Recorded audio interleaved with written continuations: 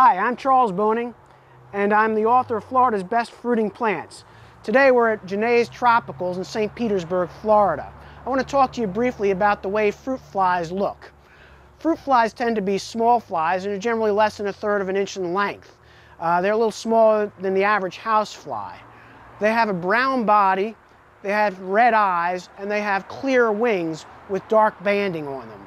Fruit flies can often be seen landing on or hovering near overripe fruit, or fruit that's fallen from to the ground, or simply fruit that's attained a full state of ripeness. They use their ovipositors to lay eggs beneath the skin of the fruit. The maggots then hatch from those eggs, drill through the fruit, and render the fruit unfit for human consumption. Fruit flies are a tremendous nuisance in Florida here.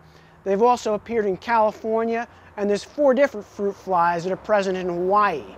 The main pest here is the Caribbean fruit fly.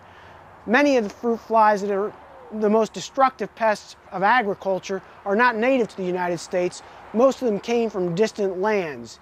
In addition to the Caribbean fruit fly, we have the Oriental fruit fly, we have the Malaysian fruit fly, we have the melon fruit fly, the papaya fruit fly, and several others. The Mexican fruit fly has also appeared in California from time to time. It's important to recognize these pests so that you can protect your fruit and vegetables in the best manner you can. I'm Charles Boning, and that's how to identify a fruit fly.